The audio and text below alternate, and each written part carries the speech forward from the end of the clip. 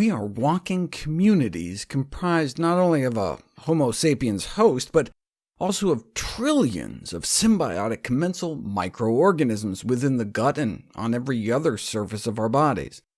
There are more bacterial cells in our gut than there are human cells in our entire body. In fact, only about 10% of the DNA in our body is human. The rest is in our microbiome, the microbes that we share this walking community we call our body. What do they do? Our gut microbiota, our gut bacteria microbiome, serve as a filter for our largest environmental exposure, what we eat. Technically speaking, food is a foreign object that we take into our bodies by the pound every day, and the microbial community within each of us significantly influences how we experience those meals. Hence, our metabolism and absorption of food occurs through this filter of bacteria.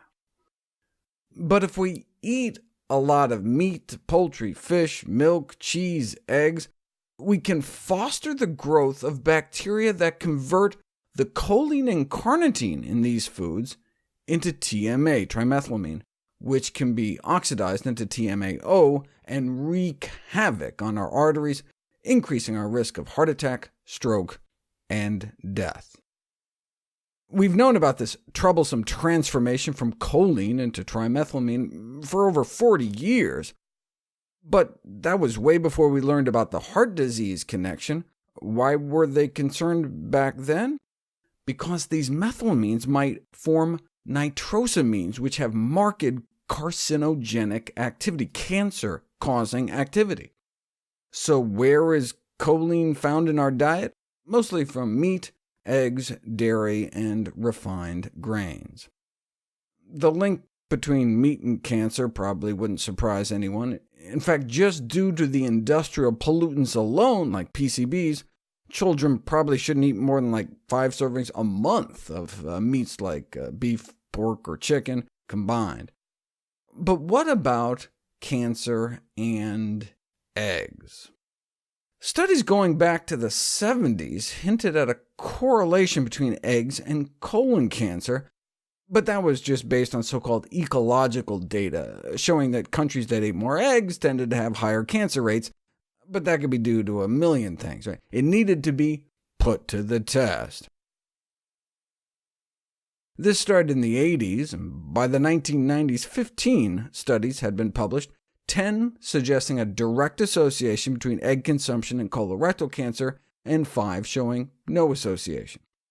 By 2014, there were dozens more studies published, confirming that eggs may indeed be playing a role in the development of colon cancer, though no relationship was discovered between egg consumption and the development of precancerous polyps, which suggests that eggs might be involved more in the promotional stage of cancer growth, accelerating cancer growth, rather than initiating the cancer in the first place.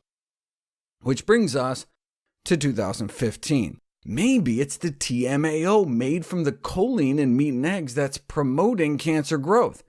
And indeed, in the Women's Health Initiative study, women with the highest TMAO levels in their blood had approximately 3 times greater risk of rectal cancer, suggesting TMAO levels may serve as a potential predictor of increased colorectal cancer risk.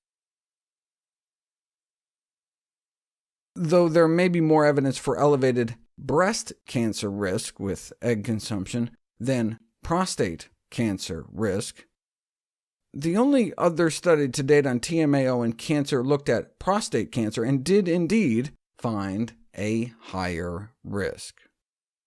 Diet has long been considered a primary factor in health. However, with the microbiome revolution of the past decade, we've begun to understand how diet can affect the back and forth between us and the rest of us inside. And the whole TMAO story is like a smoking gun in gut bacteria disease interactions. Since choline and carnitine are the primary sources of TMAO production, The logical intervention strategy might be to reduce meat, dairy, and egg consumption. And if we eat plant-based for long enough, we can actually change our gut microbial communities such that they may not be able to produce TMAO even if we try. The theory of "you are what you eat" is finally supported by scientific evidence. We may not have to eat healthy for long, though. Soon, we may yet be able to drug the microbiome as a way of promoting cardiovascular health.